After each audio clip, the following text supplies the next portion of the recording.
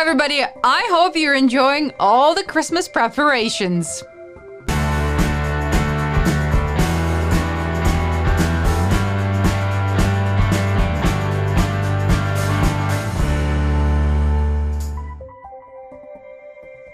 How many of you have things with Northern Cardinals right now? I have a lot, and every year I send something with Northern Cardinals to my mom. Like this year I'm sending her some napkins and some towels. She absolutely loves this stuff because there are no Northern Cardinals in Belarus. I grew up with Eurasian Bullfinches.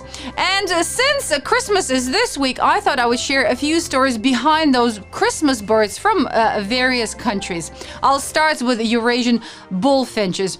As you might know, Russia and that part of the world has a lot of snow and cold winters. So Eurasian bullfinches are not very visible in the summer, but their colors really pop in the winter. So they are believed to have guided people to safer places when they were lost in those cold, snowy forests of Russia. So ever since, they signify hope and belief in better things to come. And the other legend is when Jesus Christ was crucified, it was Eurasian bullfinches that showed up and were eating thorns off his crown, and then a drop of blood fell on their breasts. And ever since, Eurasian bullfinches have bright red breasts around Christmas time, and they signify the blood of Christ. And now let's move to Great Britain. Even though they have Eurasian bullfinches there, it's actually the European robin that is the symbol of Christmas for them. So in the 19th century, male men in Great Britain used to have these orangish, reddish uniforms. And of course, around Christmas time, everyone was so looking forward to seeing a mailman show up on their doorstep because that meant cards and chocolates and presents. And then one day someone realized that their mailmen looked very much like European robins that everyone saw in their backyards. So they started calling mailmen robins. And then another season, a Christmas card showed up, and instead of having a mailman delivering presents on somebody's doorstep, it was actually a European robin holding presents in its beak and saying Merry Christmas. And ever since, Christmas cards in Great Britain have European robins on them. Check out Jackie Lawson's cards, they're beautiful, and she always has European robins on them. And here in North America, the Northern Cardinal symbolized the blood that Jesus shed to redeem all mankind. So ever since then, the Northern Cardinal reminds people of the sacrifice that Jesus Christ made and peace and hope that it brings.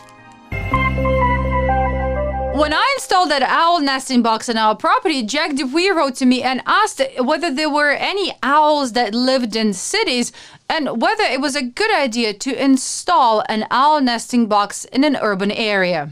Hi, Jack. There certainly are several owl species that have adapted to living and breeding in city environments in North America. Perhaps the three most common from large to small are the great horned owl, the barred owl, and the eastern and western screech owls. They can be found in urban and suburban parks, golf courses, and other green spaces. The larger owls subsist on rodents, rabbits, and birds up to the size of a pigeon or grouse, while the tiny screech owls prefer mice, insects, and small birds. And of course, the big owls eat the smaller owls. Now, you mentioned installing nest boxes to attract owls into city environments for rodent control. While it is true that barn owls in particular do eat a heck of a lot of rodents, especially when feeding young, it's probably truer to say that the rodent numbers control the number of owls and not the other way around. I do have barn owls breeding in my municipality, but they prefer to nest in barns and agricultural habitats.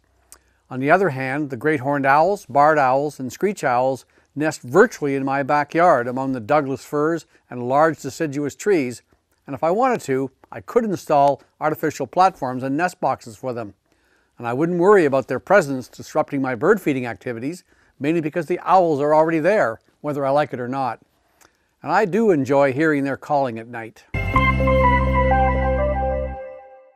When my wife and I head down to sunnier climes for the winter, as many snowbirds do, we usually avoid packing clothing with dark colors like black and dark blue and dark brown, preferring instead white or light khaki colors so as to reflect heat and not absorb it. It turns out that we're actually mimicking the birds. A recently published study by researchers from the Max Planck Institute for Ornithology in Germany revealed that migratory birds tend to be lighter colored than non-migratory species. And the more they migrate, the lighter colored they are. The clever scientists quantified the overall plumage lightness, 0 meaning black and 100 meaning white, in all of the bird species in the Handbook of the Birds of the World. Next, they compared the data on coloration with the species' migratory behavior, while controlling for other factors known to affect plumage color. They found that resident non-migratory birds tended to be darker than short-distance migrants, and that the latter are darker than those bird species which travel farther. What was really cool was that their results were consistent among birds large and small, as well as water birds and land birds. The explanation makes sense too. Lighter colored plumage is advantageous to migratory species because it reduces the risk of overheating when the birds are exposed to a lot of sunshine. With our planet becoming hotter and hotter due to climate change, it'll be interesting to see how things play out further in terms of bird coloration. A couple of years ago, the RSPB decided to record a bird song and have it played on the radio and in public places in England. And not surprisingly, this became really popular, and now they have a bird song streaming radio, and you can actually listen to all the songs on the RSPB's websites. Well, the idea has caught on, and Australia is one of the latest countries to release an album of songs of endangered birds.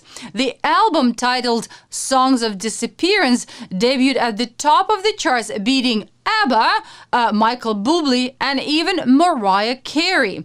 This project is a collaboration between David Stewart, who's been recording birdsong all his life, and the Bowerbird Collective, a multimedia duo. Songs of Disappearance features 53 songs and calls of endangered birds. Incredibly, the tropical Andes covers less than 1% of the Earth, yet it has the richest biodiversity of anywhere on the planet. It's also an area that is in desperate need of conservation efforts and protection. But as of this year, Audubon, BirdLife International, the American Bird Conservancy, and RADLAC are getting a helping hand from the Bezos Earth Fund, $12 million to be exact. The money is being donated to local and indigenous communities to help them set up conservation and protection initiatives in an area of about 1.5 million acres. The Bezos Earth Fund, yes, Jeff Bezos of Amazon, was set up in 2020 and has made a $10 billion commitment to conservation. Conserva Avis is the name of this project, and more information can be found on Audubon America's website. You know, I absolutely love this time of the year. I find that there is always some kind of a holiday magic right now. So I really enjoyed all the photos on our December photo contest. So let's check out the top 5. But since it's Christmas, we will send prizes to all top 5. Enjoy it. So here's the 5th place, the 4th place, the 3rd place, the 2nd place, and the grand prize winner. Congratulations, everybody. January we are dedicating to quails, pheasants, grouse, and turkeys. All right, everyone, time to say goodbye. I'm wishing you a very Merry Christmas and a Happy New Year. I'll see you in 2022.